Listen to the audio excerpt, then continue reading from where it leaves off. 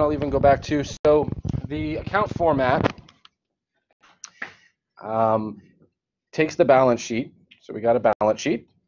Okay, we break it up to the left and the right hand side.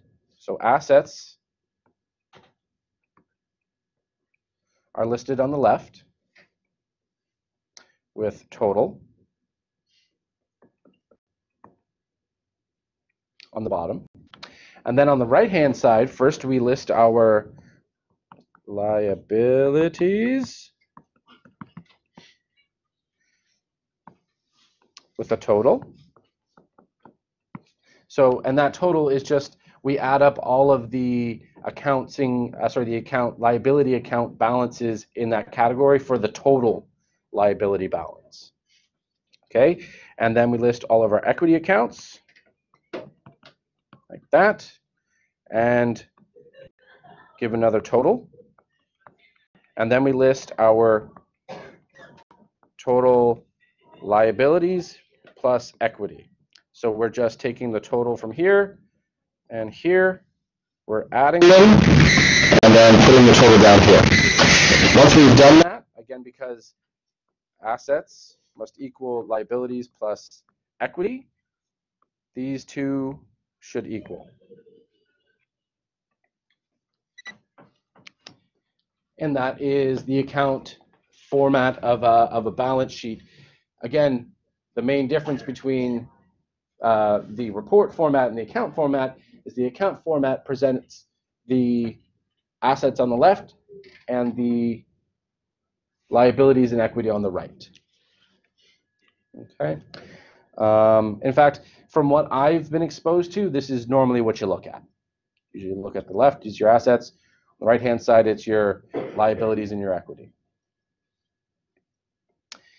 The next example, or the next kind, is a report format.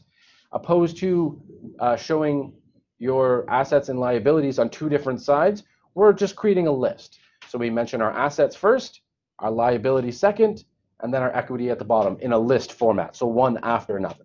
This is also called a vertical balance sheet. So it would look like this. You'd have your assets first with your total assets. After you've listed all of them, you would then have your liabilities. You'd list all of them and then take a total. You would list all your equity accounts, list all of them, take a total, and then just like on the account format, on the right-hand side, we calculate the total amount of liabilities and total equity. We add them together.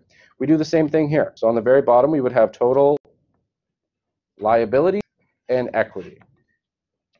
Because our assets must equal our liabilities plus our equity, our total assets should equal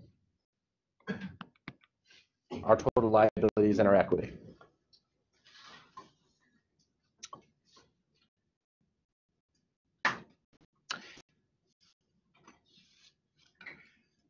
One thing you will notice is that if you've gone through that worksheet that we've been going through, right? So if you've done journalizing, ledgering, adjusting, closing your entries, or sorry, closing your closing entries, and you've gone to creating statements, our trial balances help, like the first one and the second one, help us make sure that we've conformed to the rules of debits and credits.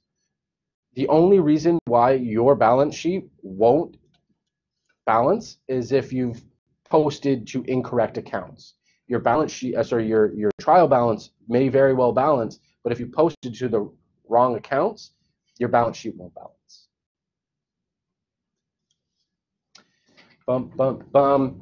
And then lastly, we have what we called a classified balance sheet. This kind of balance sheet can be presented in either report format or account format. The only thing that is required to be a classified balance sheet is that we break up assets, liabilities, and equity into specific subgroups. So on a classified balance sheet, we're gonna show how it would be constructed in what is it called, an account format, so side by side. First, what we would have is called our current assets. Okay, I'll give you a definition for that later. Okay, we have our current assets. We list those first.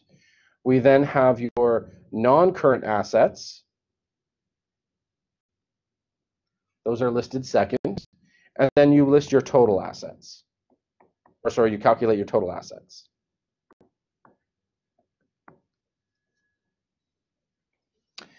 On the right-hand side, where we show our liabilities and our equity, break up our liabilities first.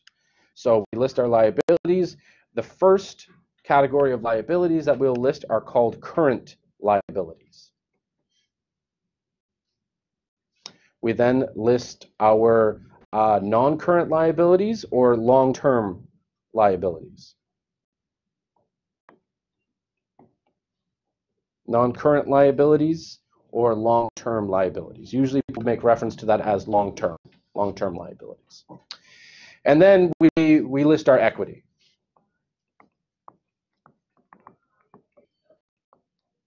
And after we've done all that, again, our total liabilities plus equity. And these two should equal. The classified statement is much more useful to us because it shows us different things. Because category of current assets, current liabilities, non-current assets, long-term liabilities have different implications. And I'll show you that in just a second. I'm going to stop recording.